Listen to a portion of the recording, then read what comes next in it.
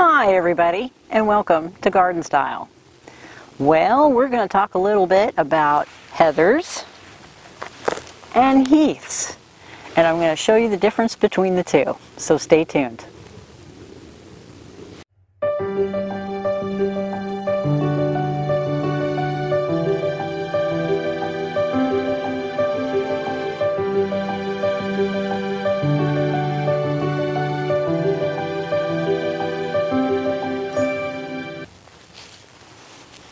Hi.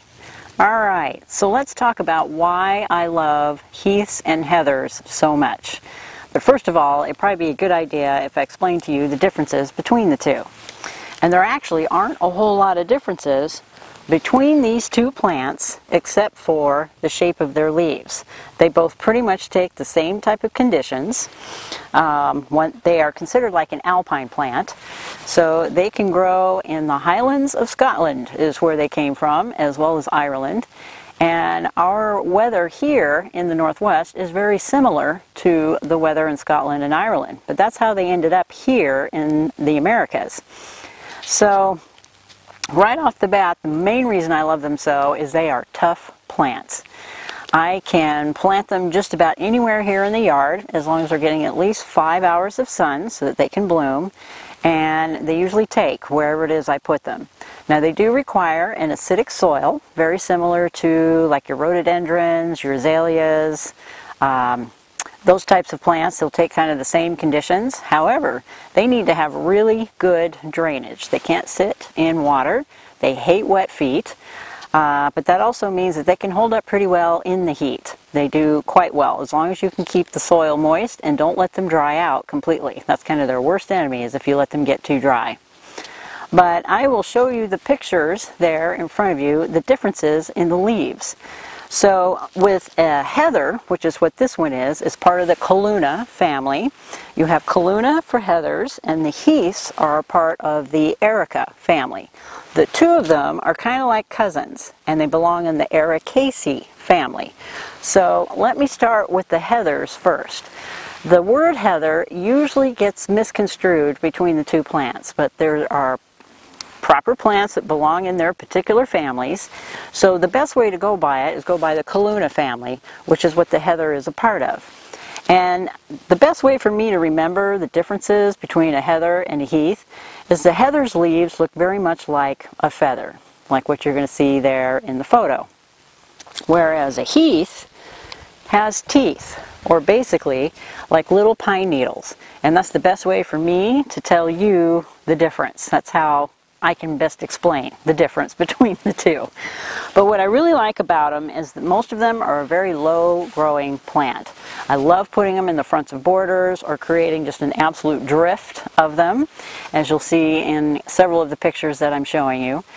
But heathers and heaths are fantastic just because they are so tough. They're also evergreen, so they don't lose their leaves during the wintertime. In fact, lots of them turn color depending on the temperature in the air. So you have several different varieties that will have a gold leaf during the spring and the summer, and by the time the fall rolls around, it actually turns a brilliant orange or a brilliant bronze color, which just extends your season for them, as you'll see in the pictures there. Also, why I like them, like most of your heathers, like this particular variety is Calluna. Renate is the name of this one, and it's kind of a lavender flower. But they also come in a dark pink, they can come in white, they come in hues of different types of oranges. And this happens to be a dark leaf on this one, but there are some that come with golden leaves as well, so they really stand out when they're out in the garden. But I love these, especially at this time of the year, because they start blooming now. A lot of your Calluna varieties will start blooming in the late summer to early fall.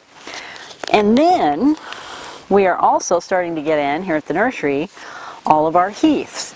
The heaths have teeth, so these have more of a needly type foliage on them. But I don't know if you can tell in the picture there, this one has a lot of buds on it. And this particular variety, which is called Erica Darley Dale, very popular variety. It does exceptionally well here in our environment. They will start blooming in December and January, which is another really cool thing about these plants, is they will be blooming in the winter time. In fact, they're so tough, you will see pictures of them blooming in the snow. That's how anxious they are to start blooming. So these are fantastic for winter color if you need some blooms out there in the winter garden. But I love planting these in drifts. You can mix them together, the Heaths and the Heathers. Feel free to put them together if you want to out in the garden. Your Heathers here have a tendency to get a little bit taller. They can get up to maybe 24 to 48 inches tall and a little bit wider, where these will stay more of a mounding type plant, and they'll get about 12 to 16 inches tall, but they can get quite wide depending on the variety that you pick up. So of course make sure to read your tags. But most of these are hardy down to, let's see on this one, the Heaths are really hardy down to zone 4 or minus 30 degrees. And I've seen a lot of the Heaths up in Mount Rainier. So a lot of these plants have taken to higher altitudes.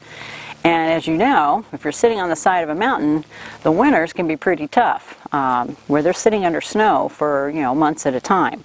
But they don't seem to mind, and they seem to like it.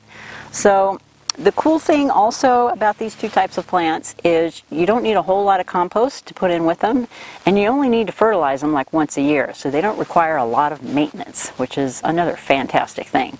So if you're looking for something to add to a low maintenance garden, or you want to create a low maintenance garden, Heaths and Heathers are perfect for that.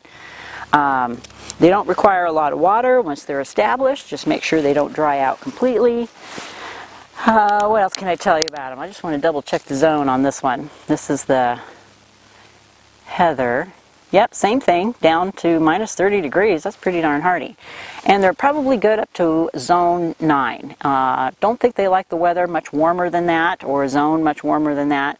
But we have like the perfect conditions for them here, where they're getting plenty of moisture during the winter time, gets a lot drier during the spring and the summer. So you can back off your watering when you go to plant these. You don't need a whole lot of water to keep them going. And they don't require exceptionally good soil either. I mean, let's face it, they're growing on the side of the mountain in rocky, kind of crappy soil, usually on hillsides, and as long as they have really good drainage, they don't seem to mind. They seem to do very well. So check out your local nurseries for your Heaths and your Heathers. They're a fantastic plant for the front of the border, or just creating a huge drift of them somewhere for color. I like to alternate them, so I'm getting color in the winter. You can get color in the spring and the summer, and now you can start planting some for color in the fall. So yeah, make sure to check your local nurseries for these. They should be in abundance right now, as we're all craving a little more color. And I've used these in containers as well. I do eventually unpot them and put them out in the garden, but these are fantastic in a container, so don't be afraid to use them and mix them in with some of your other perennials and grasses and things like that for the fall. Alright you guys, so there's your blurb on Heaths and Heathers. Hopefully I've helped you to learn the differences between the two. They get mixed up all the time, but they pretty much take the same conditions. Okay, any questions, anything at all, just ask down in the description box down below, or you can send me an email to GardnStyleNwest@gmail.com. Hope you're having a fabulous fall, and we'll talk again soon. Bye for now.